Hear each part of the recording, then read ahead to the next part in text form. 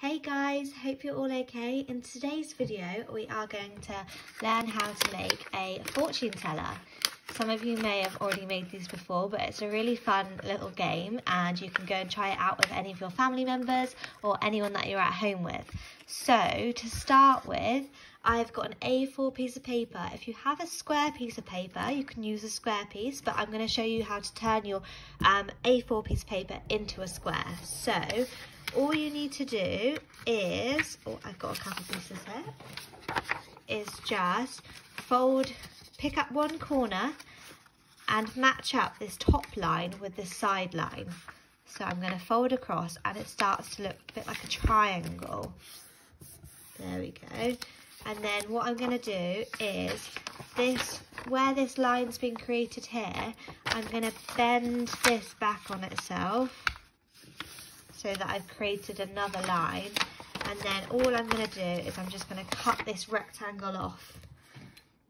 I used to make these when I was younger, and what I used to do is I used to then use this rectangle to make an even tinier one. So I'd then make two squares out of this piece and then make really tiny fortune tellers.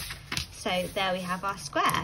And now we've already created one of these lines for us, which is really handy. And then what we're going to do is fold it the other way to create the other line that we need. So try and be nice and careful and match up the lines.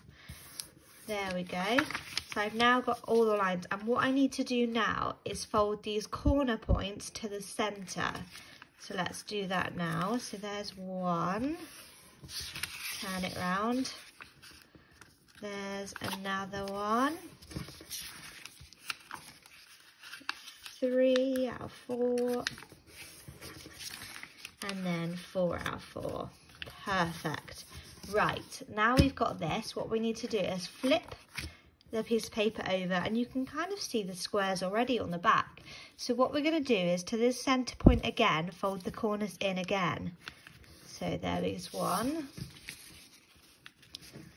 There's another. There we go. And last one. It's super easy, this craft, so a nice quick one for you today.